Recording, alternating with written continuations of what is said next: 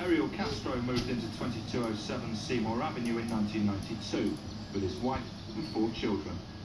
He bought the house from his uncle and started living there with his wife. But soon things were going wrong.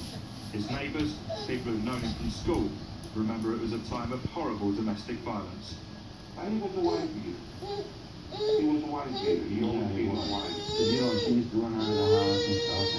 And a couple times she came over, they used to phone the Chicago police. But we never got into, because you don't get into matrimonial disputes. Court records show that Castro struggles to control his temper. He's been accused of attacking his former wife, who suffered broken ribs, a broken nose, desiccated shoulders, and a blood clot on the brain.